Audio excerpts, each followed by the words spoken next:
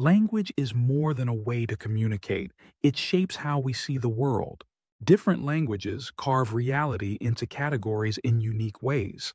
For example, some have many words for shades of blue, while others group them together. This changes how speakers actually perceive color. People are quicker to notice differences if their language names them. The same goes for space. Some cultures describe directions using north, south, east, and west instead of left and right. As a result, speakers develop an extraordinary sense of orientation, always knowing where they are. Language also influences time. English often puts the future ahead and the past behind, but in some languages, the past is in front because it is visible and known. These metaphors guide how people imagine events unfolding. Even memory is shaped. Bilingual people can recall experiences differently depending on the language they're speaking.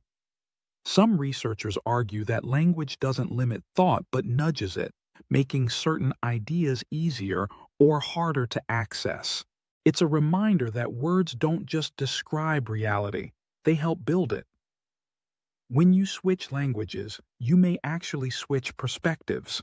Like and subscribe for more curious science shorts every day.